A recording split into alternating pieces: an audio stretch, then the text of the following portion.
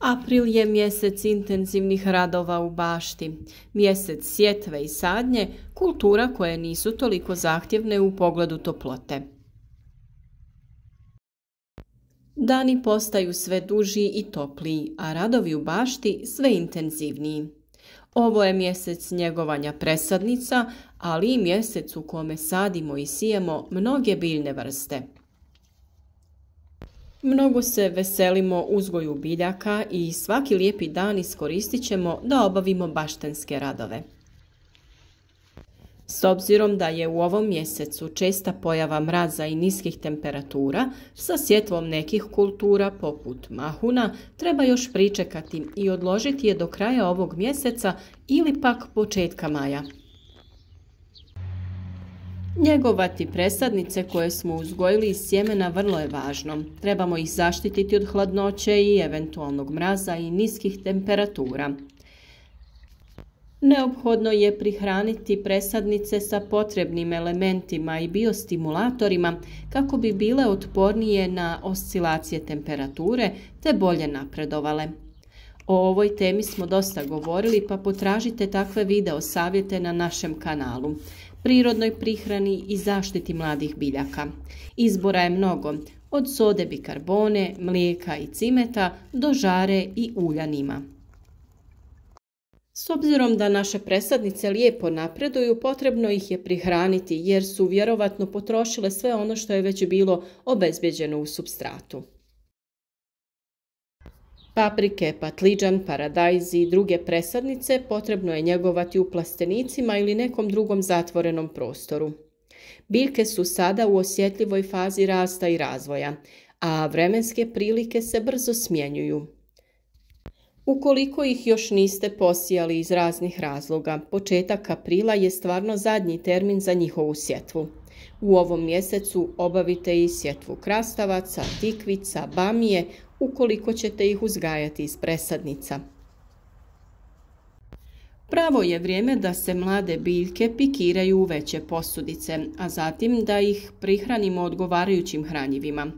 Za većinu toploljubivih kultura temperatura u plasteniku ne smije biti niža od 15 stepeni Celzijusa, jer će to izazvati stres i slabije formiranje cvjetnih pupoljaka, što će umanjiti urod. Ukoliko ste posljednje vrijeme pratili naše video savjete, mogli ste vidjeti kako smo mi zaštitili naše biljke u improviziranom malom plasteniku koji se nalazi unutar velikog plastenika.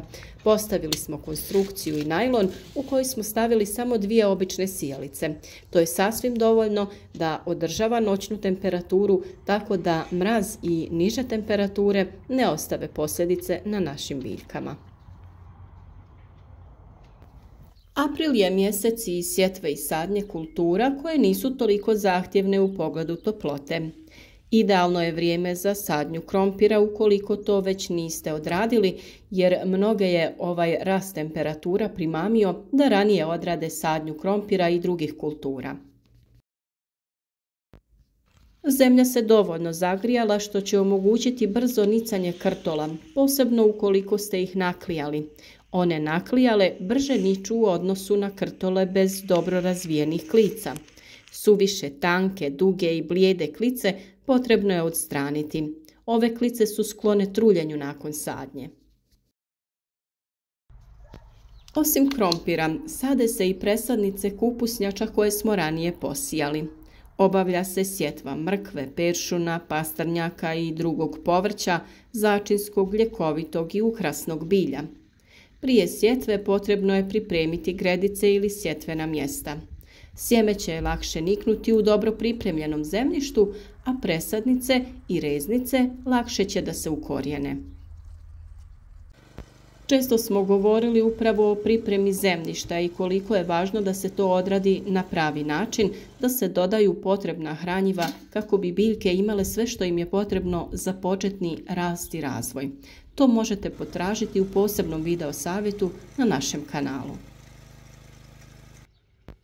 Najčešće se sjetva obavlja u redove. Problem kod sjetve sitnog sjemena je što se sjeme mrkve, salate posije pregusto, pa je na kraju potrebno prorjeđivanje i uvijek nam je žao baciti te male nemoćne sadnice.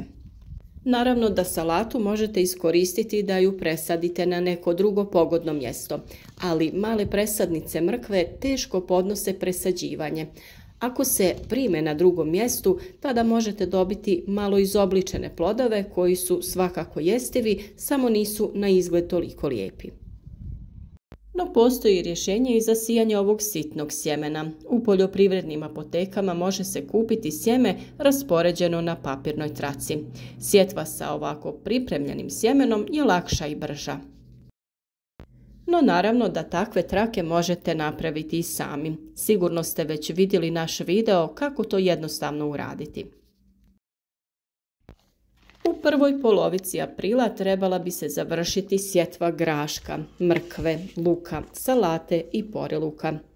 Također, u ovom mjesecu možete presaditi karfiol, korabu, blitvu i kupus. Ako ste zasadili crveni i bijeli luk, sada je vrijeme za njihovo okopavanje. U drugoj polovini aprila sadi se kukuruz, šećerac i kokičar, krompir, celer, grah i cikla.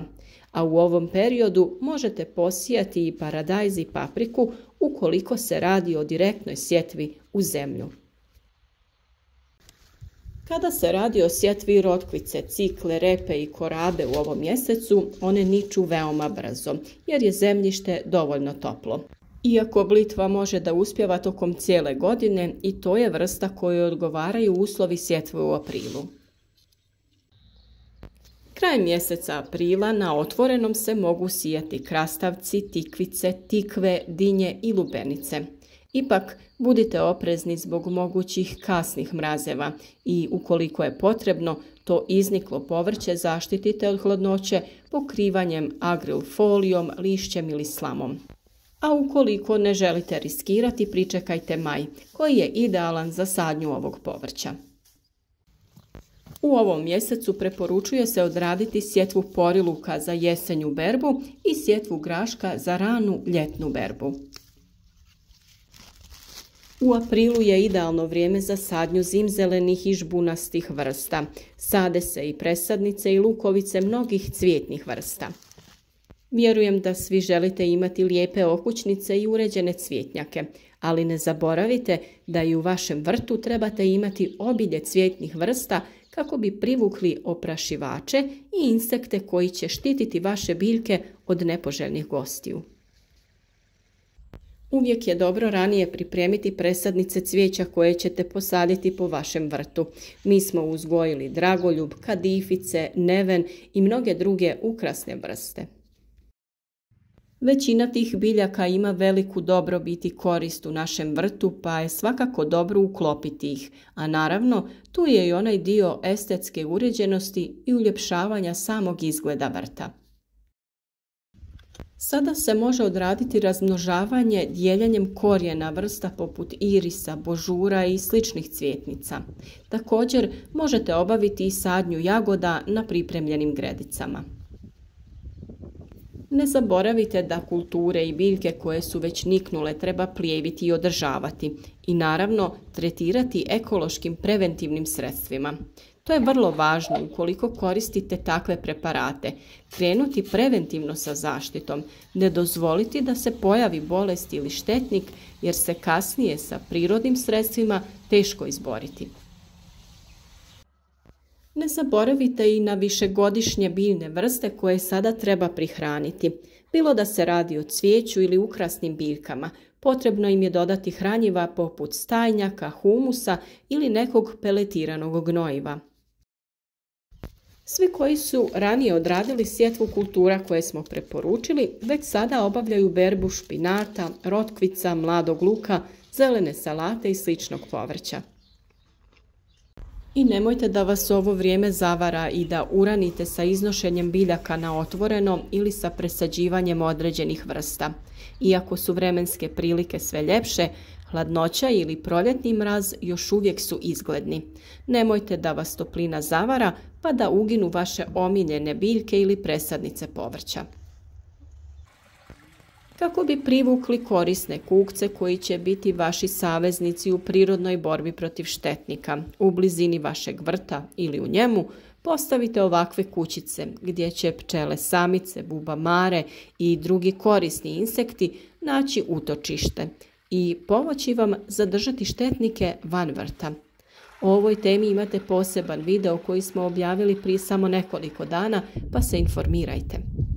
Vjerujem da mnogi koji nisu pogledali taj video će se iznenaditi koliko korisni insekti mogu pomoći u održavanju ekološkog vrta. Kada se završe svi proljetni radovi, kreće se sa površinskom obradom zemljišta u voćnjacima i đubrenjem, ako za tim ima potrebe.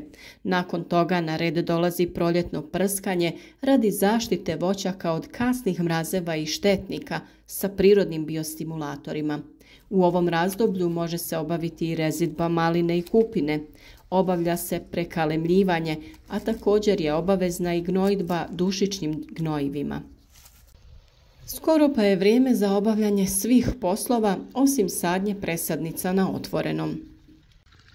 Ukoliko vam pomisao na sve ove obaveze zadaje muke i glavobolje, krenite polako, sve ćete stići na vrijeme, nema žurbe.